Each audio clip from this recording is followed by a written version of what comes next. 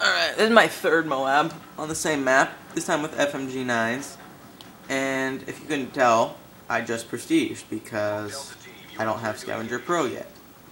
I don't know what level I'm at, but apparently I wasn't playing at the beginning, but now I am. I'm playing with Super Duper, and he's first infected. Huh. I could have sworn I saw Super Duper over there a few seconds ago. Anyway, the story really isn't about the commentary. The story's more about, like, fun track stories that we've had.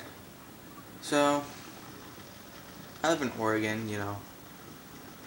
It's not really exactly the most sunshiny place in the world. It rains every other day, so when people ask me the last time I saw the sun, I'll probably, most of the time I'm like, well, last time I saw the sun was probably a few weeks ago.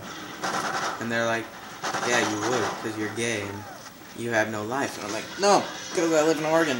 Get your facts straight. So, yeah, we live in Oregon, and some track stories. I don't know. I don't know why I got track stories from Oregon. Anyway, I remember this one where we have a train trussel route. We have a train, there's one train track that goes through our city, and it pops around like five different places through our city, and it's in a straight line.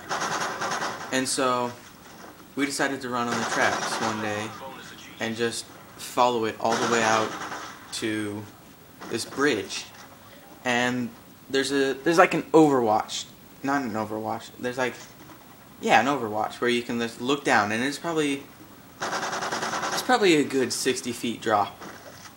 And so we decided to walk over it and just like view from up there. And then there's another like place below it that's probably 20 feet below it, so it's still a 40 foot drop into like really, really shallow water. So you'd probably like break your legs or die if you fell. But you probably wouldn't die. You'd probably like break one of your legs or both your legs or something. But so yeah, we decided to go under it, and that was probably one of the stupidest things I've ever done, because there's these poles there every like 20 feet or so where you just have about a bendable piece of wood. Like it probably barely holds our weight. And you walk on that, you pretty much balance. It's like a balance beam. Balance for 20 meters, and then you just get onto the pole. And the bridge itself is probably about 100 yards.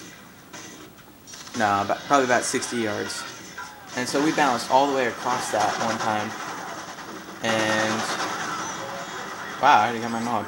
Anyway, it was fun, but I'm probably never gonna do that again because it was really dangerous. And I like my life. But yeah, there's my MOAB. Ended up killing my teammates and myself, so I kind of feel like an idiot. And I probably should not have put it there. But anyway. So yeah, that's one of my track stories. I'll probably have some more track stories soon.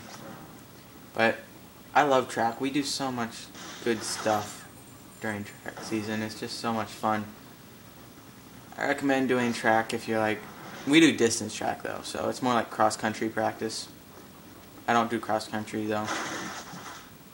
But yeah, I don't really know where I'm going with this, but I have some more track stories.